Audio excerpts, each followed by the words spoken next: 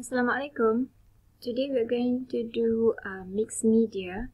First of all, let's discover what's a mixed media. So the term mixed media is used to describe artworks composed or made by using a combination of different materials or media. That means on a paper, on a canvas, you use not only pencil, but you mix them, pencil and pen, color pencil and pastel, watercolor and pen, or you can bring in things like aluminium foil, plastic, cloth,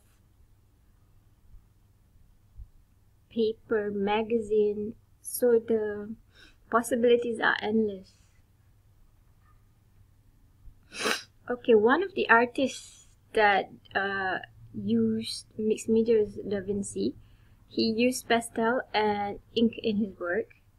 So this is one of his work that he used black chalk, pen and ink. Right? If you notice, look at the lines he used. These lines create texture, just like how you did on part 3. Right? Another artist is Edgar Degas. He combined pastels and charcoals in his work.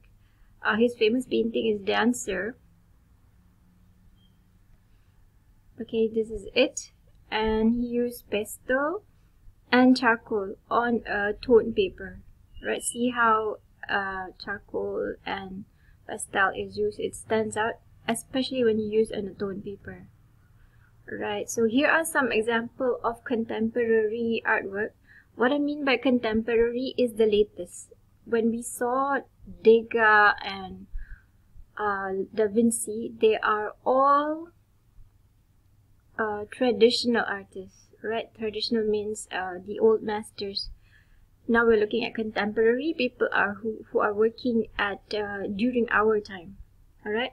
So if you notice, this is from a cloth. I think this is a lace from a cloth.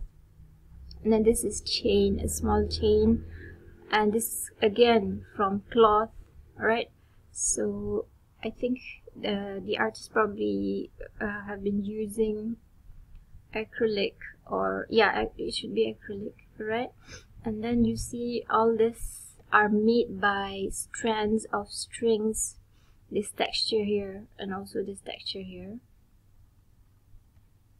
Okay, and again, this is on corrugated board. You know how we have the brown board, the box board, right? So it's stripped off of its first layer, and then this is cloth pasted on it and then painted over, and all this painted over, and this is again a scrap of unused cloth. Alright, so here you can see various type of papers you see here, and here this is probably newspaper. This is probably pages from unused paper.